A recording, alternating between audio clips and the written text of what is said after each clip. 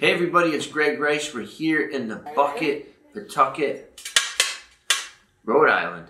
And I had a video request today from Mick LaForte, our all-intensive, our all-inclusive blog writer and ops manager here at the company. He said, Greg, we need a video about New Haven. The same way we made one about Fall River and Pawtucket, Worcester, and Natick. We need to highlight New Haven.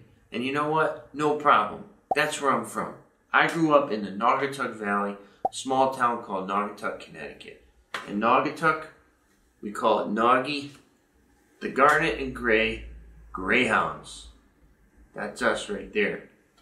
And a little aside, I sponsor a youth baseball team out there.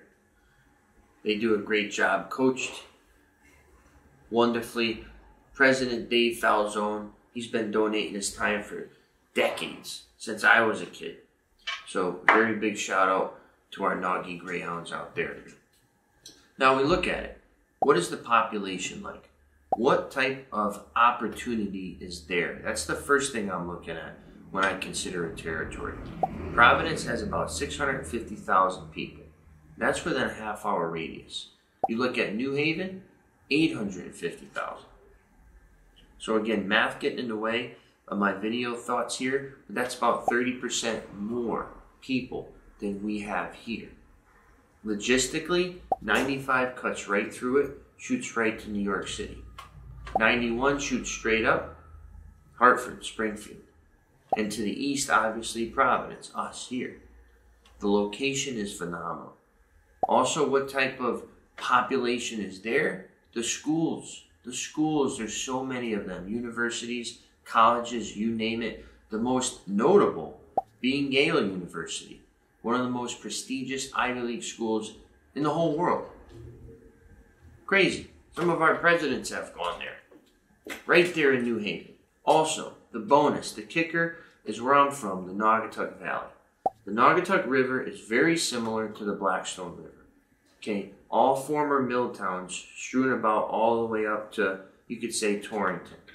These were mostly factories producing rubber, and by rubber I mean shoe soles, okay, things like that.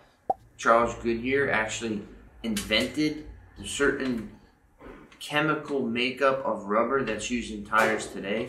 Not 100% my specialty there, but this used to be a grazing land, Naugatuck, where I'm from, and it ended up turning into Uniroyal, which is where pretty much everybody in the town and their mother worked at. So after these factories closed, what remained is same to here. The population remained and the housing remained. So these houses mostly have been turned into multifamily tenements. 2 to 6 units being the most common, all the way down. Okay, so you have Waterbury, Naugatuck, Beacon Falls, Derby. Okay, you can get into Shelton, Seymour, parts of Bridgeport, that whole way down. Now, Woonsocket, right? Lincoln, Pawtucket, West Warwick. You see the trend? Same type of demographic, same type of setup.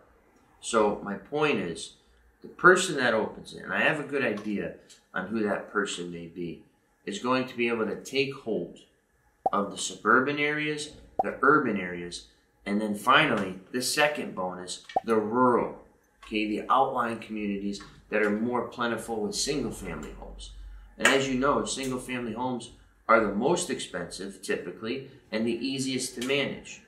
So it's going to be a diverse portfolio of properties and clients that this person will have in the New Haven market. And I have an idea, like I said, but I can't just announce it yet. So once again, Greg Rice here in the Bucket, your property managed.